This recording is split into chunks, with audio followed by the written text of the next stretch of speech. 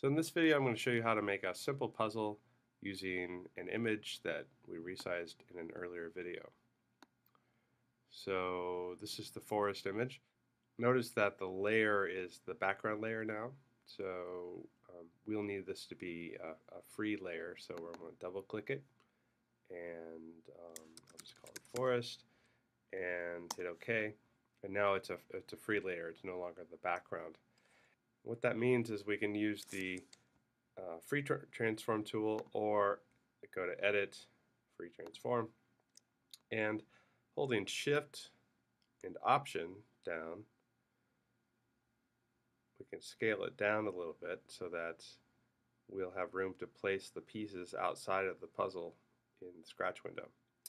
So hit return when you've got it scaled to the size you want, and now we can cut this image up so we can make the pieces out of it. So I'm going to use the polygonal lasso tool and just cut this thing up into some big chunks here. Notice that I drew a polygon here and I double clicked when I wanted to close it at the end, and now I'll do edit and cut, or as you see Command X, and then file new, Command N. Notice that the preset is the clipboard size, and so that should show the pixel dimensions of the image that you're using, and your resolution should be 72. That should be the default here, and so click OK, and now I'll paste it, which is the same as saying Command V, into the image, and turn the background layer off. This is really important. Turn the background layer off before you save this file, otherwise that white will be included. So we will want to save this as a PNG using Save for Web and Devices, and make sure it says PNG 24 and transparency right there, so it'll preserve the transparent area outside of the cut. So hit save, and we're going to save this into a folder, the Forest Puzzle folder, and I'm just going to call it Tile 1 and keep that name for all of these. So save. Now go back to the original image and then cut out another piece. And so since if we continue to cut out of this one, then we know that in the end all of the pieces will fit back in. So cut, new image, paste, hide the background, save for web and devices, tile 2. Alright, I'm just going to quickly do the rest of these using the polygonal lasso tool, and cut, new, paste, hide the background, tile 3, and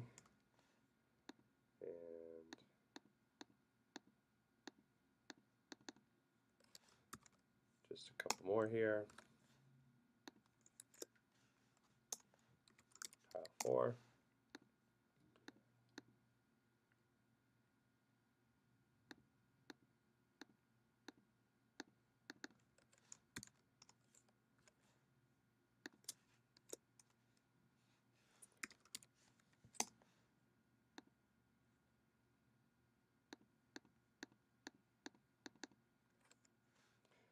and the last piece will be tile 6.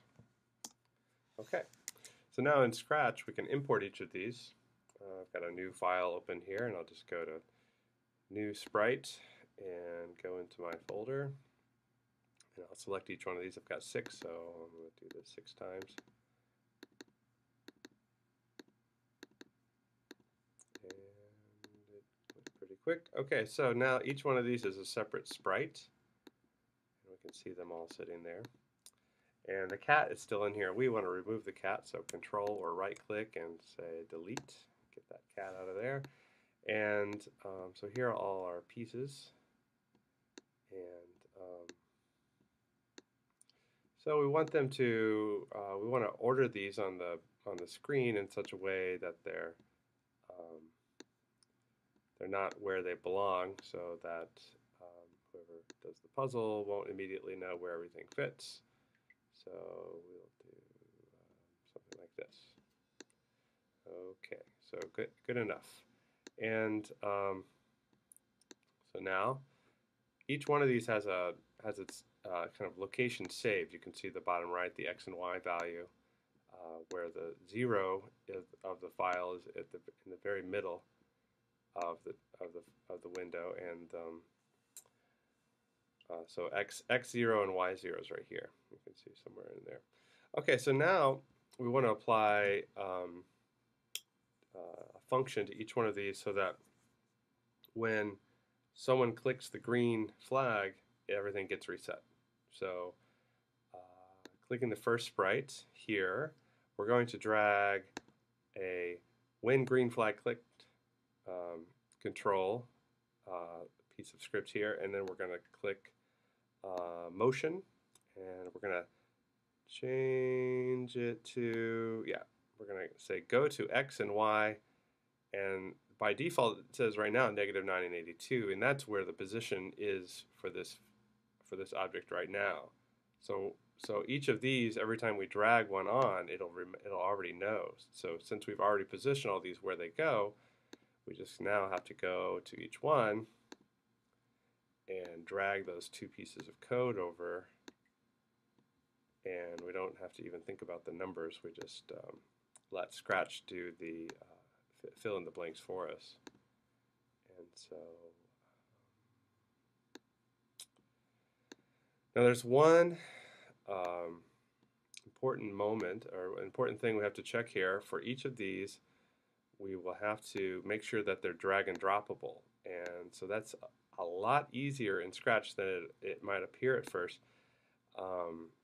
The way you do it is just go and unclick or unlock this lock icon here. So for each of these, we'll just unlock those. So click on each sprite and make sure that each one is unlocked. And